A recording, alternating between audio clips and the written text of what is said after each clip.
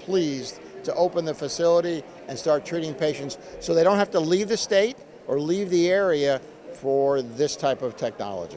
The main advantage of proton therapy is that it reduces the dose that normal tissues receive. That means our patients experience fewer side effects than they would with conventional radiation. And so for many of our patients whose tumors are located in or around critical structures, this treatment represents a unique opportunity to reduce side effects. And what attracted me to this was the lack of toxicity. That is a game changer. When you talk about the adjacent tissue and all the things that are spared, that's very huge when you get off that table at the end of your treatment and live your life. She lived for 6 years, and in her 6-year battle inspired the world and inspired us as well. So we're honored to be here to contribute and to not only open the proton beam, but the Live Like Bella Pediatric Proton Program, which we're very excited about. The Miami Cancer Institute is such a state-of-the-art facility. The oncologists, everything about this place, including the food aspect of it.